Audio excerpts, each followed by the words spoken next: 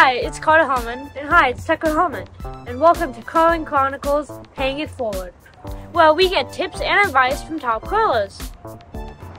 Today, we're here with our coach, Andie McDonald. Let's see what she has to say.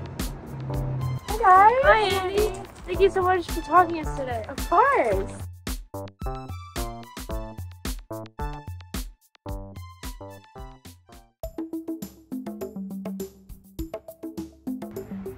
Hi, my name is Andie McDonald. I'm here at the Coyotes Curling Club to talk a little bit about my curling experiences.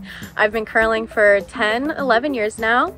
I've been to 6 junior national championships, 1 mixed doubles championship, and I'll be going to mixed nationals in April where I'll be skipping a team.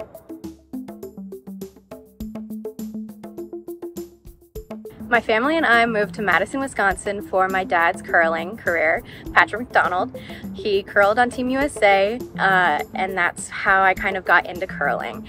There's not much to do because there's snowing all the time, and I went to his competitions, and that's kind of how I picked it up. He coached me when I was playing juniors, and I went to many competitions.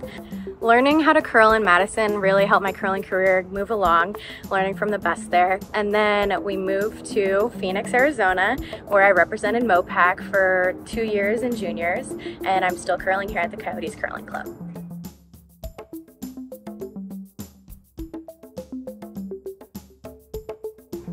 My tips for junior curlers would definitely be to play as much as you can, and losing is okay. Losing helps you learn more and helps you understand the game better.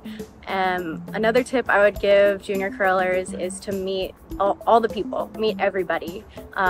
Everyone else can teach you a lot about what they have learned, and understanding kind of how other people curl is also important.